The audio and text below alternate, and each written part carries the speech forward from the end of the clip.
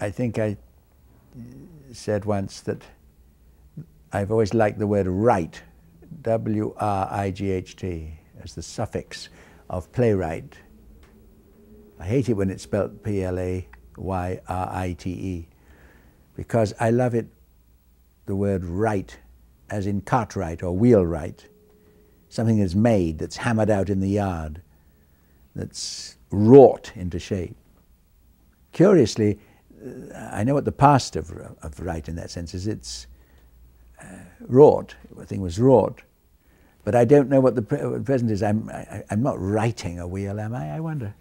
I wish someone would tell me. But that concept I love very much, the idea that I'm a playwright, hammering the play into its shape, wrestling with it to some extent. Although, of course, when it comes out and is seen by the public, it should not see the struggle or the effects of the struggle. That should not be evident.